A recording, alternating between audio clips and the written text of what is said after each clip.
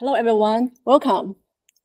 My name is Zhuang. I am a gRPC Java maintainer, and today, as Kevin mentioned, I will walk you through an overview of gRPC as an introduction. First, a bit of a trivia question. Does anyone know what gRPC stands for?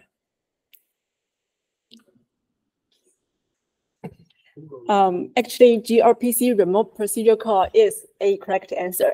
And remote procedure call is that you can execute a call function that execute in a different process or even on a different machine over the internet. But that is not the only correct answer. Actually, G can literally stand for anything, as you can discover in gRPC C++ main repo that is released every 6 weeks. And golden retriever pancakes, named after our mascot, is also a correct answer. But unfortunately, the nice-looking Google remote procedure call is not accepted. Okay, now let's have an overview of gRPC. gRPC is a general purpose. It can be run on different operating systems like Android, Linux, Windows. It can be run on different platforms like x86, ARM, and it can be run on the cloud, on your web, or on your mobile devices. It is language agnostic. We now support C++, Go, Java, Python, Ruby, C#, just to name a few. And the core part of that is that it can communicate in a mixed language environment between client and server. So that is really the core essence of gRPC. gRPC has tons of features to make your communication efficient and safe. For example, streaming, high performance, security, and stats tracing. And when I'm thinking of the most common use cases of gRPC, I'm thinking it's really like a very powerful modern smartphone. So you can do asynchronous unary calls. That is just like email. And you can do like streaming calls, just like a video chat. And when you send a single message out to your mom, she might reply with 10 messages. That is a server streaming call. gRPC is secure. We have different ways to do credentials to do the authentication, just as you can use fingerprints or Face ID to log in. And gRPC has a strong native support for observability that keep tracks of your RPCs within stats and tracing, for example. And that is like your smartphone is keep tracking of your activities, like screen times. The feature list goes on. So you can really rely on gRPC as you rely on your powerful smartphones. This features makes gRPC excellent for building microservices.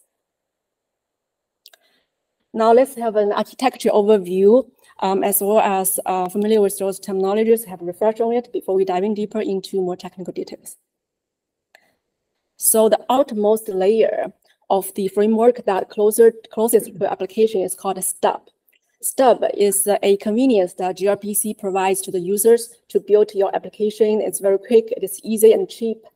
It is also really closely related to the protobuf generated code, and we can talk a bit more about protobuf later on. The next layer that the stub layer built on is the API layer. So when you're using stub, you're actually indirectly using API, but you can also directly use API layers to get around the stubs. That gives you some powers, because some of our APIs, they're only exposed at API level. Some of our features only exposed at API level instead of the stubs. For example, you can do flow controls on the API level. And channel is probably the most important concept here at the API level. Channel is conceptually an endpoint that you can send and receive message to. It is not a connection though. Instead, a channel manages multiple connections, and then they can multiplex RPCs on it. Sometimes in the API level, we correspond to a RPC as a call. This is also terminology. The next layer of the framework is the core part. So there are many interesting subcomponents in the core that an RPC will experience in its life cycle. The first thing is the name resolver. So the name resolver's job is to find where the backend is and how to connect to it. It is pluggable. Next component is the load balancer. Load balancer's job is to manage the connections. Here, the connections, we call it subchannels. And its job is also to find which RPC to go to which subchannel. A load balancer is also pluggable. Buffering and retry is also in this layer. So buffering is that when you start request, gRPC not necessarily immediately send out to the wire. Instead, it might queue it internally because it needs to fetch other informations to put things together, and then it will send out. Retry is that if your previous attempt failed, for example, and then gRPC will automatically do a replay of your messages on the transport layer, hoping that it will be successful for the second time. That will increase your communications robustness. Some of the security stuff is also in the core layer. For example, the gRPC might be fetched some tokens before it is able to establish communication or start an RPC. The next layer is called transport. The transport is kind of invisible to you, but it's important. It is just a lot of heavy liftings to put your bytes into the wire. gRPC has many different kinds of like transports for different use cases. Like if you're developing on Android, you might use an OpenHTTP transport. If you are doing testing, you might find the in-process transport to be useful. And maybe in prod, you're using the NetT transport layer. And all those, they are compatible with the API and the core part of the API, core part interfaces. And gRPC, the transport is compatible with HTTP2 protocol. That is important to make it high efficient. We can also talk about more later on. And here, interceptors is interesting and a concept. It's kind of API layer, but it really gives you the power to rewrite your channel and a call. And sometimes gRPC will expose its APIs through interceptors. For example, OSI is one use case of that. And people also use interceptors for logging purposes, etc. So as you can see, gRPC is really versatile in terms of how it's providing you with the building bricks to build your application. So we just mentioned that gRPC is built on 2 community standards. The transport layer is built on HTTP2, and there's also protobuf. HTTP2 is an IETF standard. It is derived from the early speedy experimental APIs that originally developed by Google. It makes it, gRPC using HTTP2 really makes it compatible with load balancers and proxies over there in the wild internet. HTTP2 reduces the number of TCP connections. It is binary. It includes header compression. All of these features make our gRPC very high performance, reduce latency, and make better use of your resources. So protobuf is an open source project that does the data serialization. There are 2 major parts in protobuf. One is the protobuf file that is written, that you write the IDL interface definition language to write a contract between your client and server. And the second part is the proto-C compiler. So the compiler is written in C++, and it has 2 major parts. It generates your code, and it has major 2 parts. One is built-in, the other is plugged-in. The proto-C compiler built-in, it natively supports generating different languages for runtime libraries like C++, Java, Go, etc. And the other plugin is an extension to the proto-C compiler that can pass and decorate your generated code. And internally in gRPC, we have a custom, like kind of a plugin. That is how like gRPC will turn your proto file into the stubs related things for you to easily run your applications. Those concept lectures kind of boring, so let's entertain ourselves by looking at some code. So the first assignment here you see is that I create a channel object. By providing a target string. The target string is used for name resolver. I also provide the credentials I need here for simplicity. For test is insecure. And then I will install interceptor that will go through the business logic for every of your RPCs. This is the API level concept. And then I will supply this channel towards the generated code to return a stub. And then I will do a blocking unary call here. So the blocking unary call as a stub will block your call until you get a response. So this is quite simple. Actually, underneath, gRPC is always asynchronous, but the stub layer gives you some sugar to do unary style or streaming style calls. For example, the next example is actually a streaming call. that you create a asynchronous stub this time, and you will provide a request to send out and also a stream observer. So the stream observer is that you kind of provide a callback for a gRPCs to receive those messages later on when it receives from the server. Here, the callback, the gRPC will call your on next when it receives response, or call on complete when the RPC finishes, and call on error if there are exceptions. So now we have more lectures. So let's break down the client part component, the manager channel components, to have a better view of the gRPC architecture. Here, as you remember from the code snips, we just constructed a channel from a target string. And this target string actually looks probably very familiar to you. To give you a refresh, the URI, standard URI, the syntax is it has a schema like HTTPS, and then colon / authority / path. And gRPC follows this standard. However, it has its own interpretation of what the target URI means. And the schema, for example, is actually specifies the name resolver to use. And internally in gRPC, it has a map between the name resolver name and the provider of it. And when you specify it, when you're creating the channel, gRPC will plug in that lazily for you. So that is how gRPC make your name resolver pluggable. While the authority and the path part may have different meanings depending on what the particular name resolver is.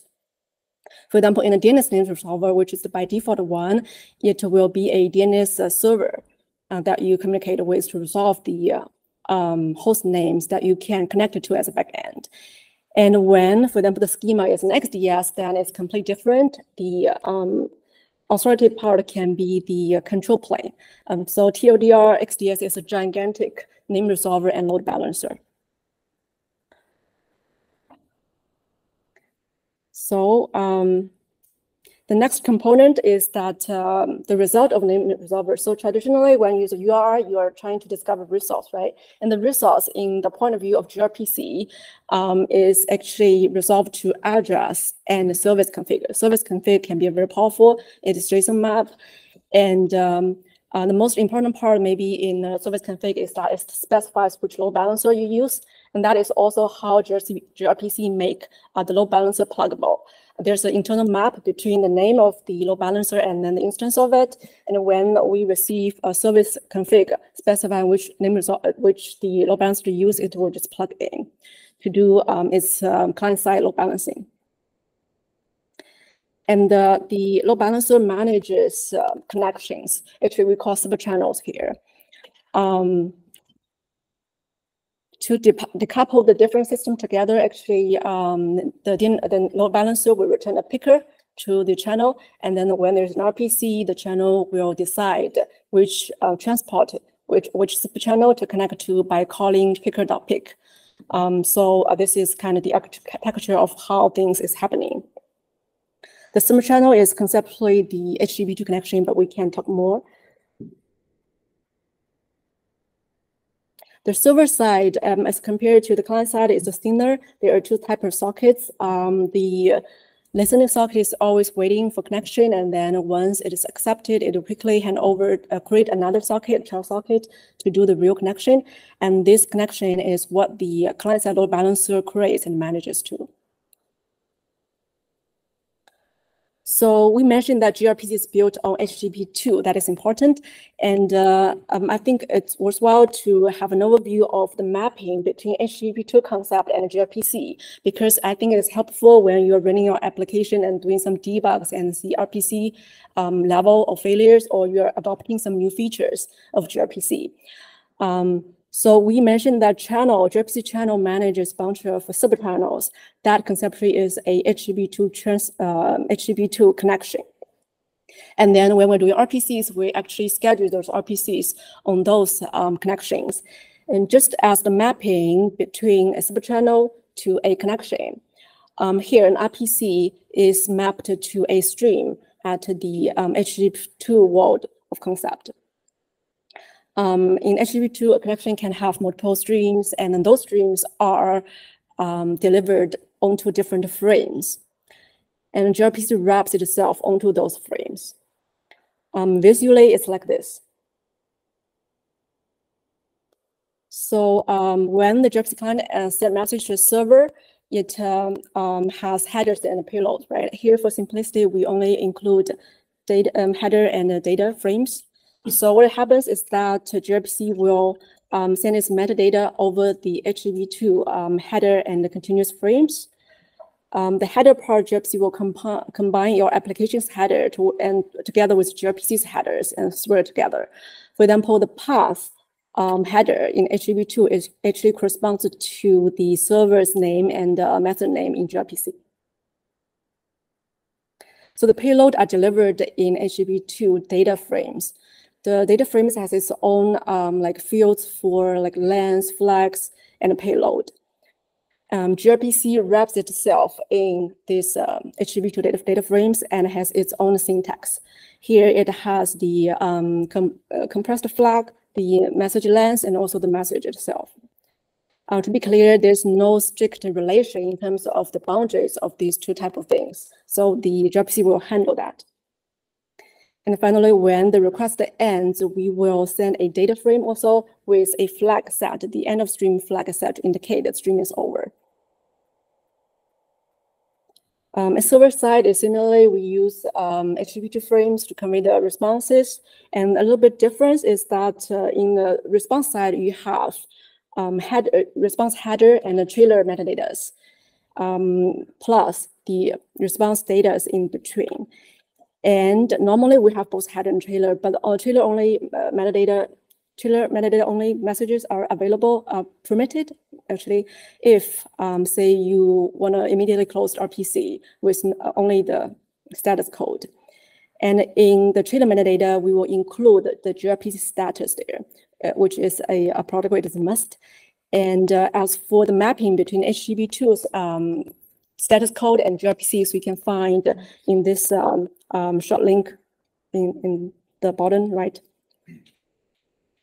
That actually concludes my overview of gRPC. There are some useful links here. Highly recommend the YouTube channels. There are some recent interesting stuff there. Yeah, thank you, everyone.